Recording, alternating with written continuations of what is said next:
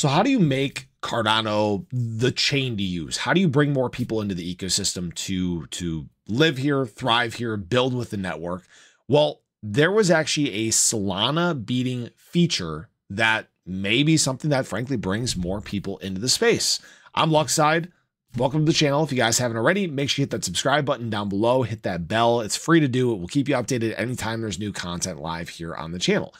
And one thing that has been discussed is throughput, is transaction speed, transactions per second. And frankly, most people don't have an understanding of this when it comes to Cardano. And I'll get to this in just a moment, but there was actually a poll that was put out by Richard McCracken just the other day. And he said, imagine you're a Cardano D-rep and the monthly budget is 20 million ADA and two proposals are open. Build a Rust node requirement for 11 million ADA or implement a Laos requirement for 12 million ADA.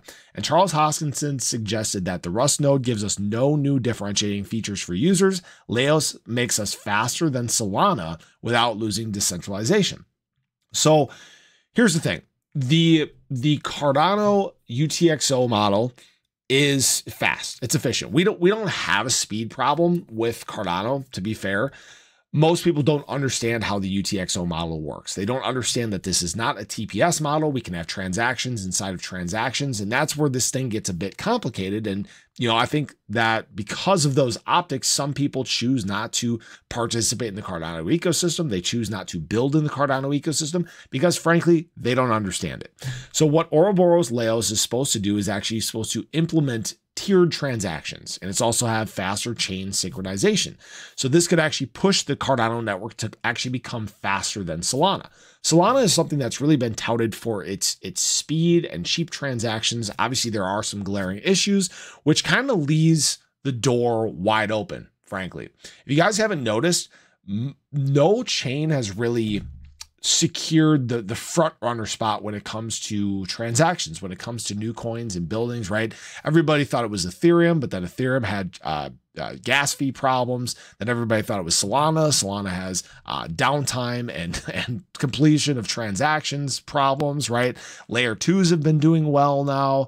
I mean, Tron has been seeing some upticks in activity, but now a downswing in activity. So the door is frankly wide open.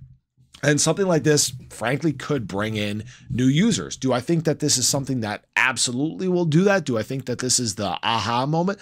No, not necessarily. But if you guys haven't noticed, making the Cardano blockchain more efficient, making it faster, making it more scalable, or not more scalable, more interoperable, things like that, those do help with optics. They do help for the future in times where blockchain adoption is higher, like we should see, frankly, later this year, as we get into next year as well. Those should be some of the biggest times in DeFi adoption. And so the Cardano blockchain is basically getting set for this.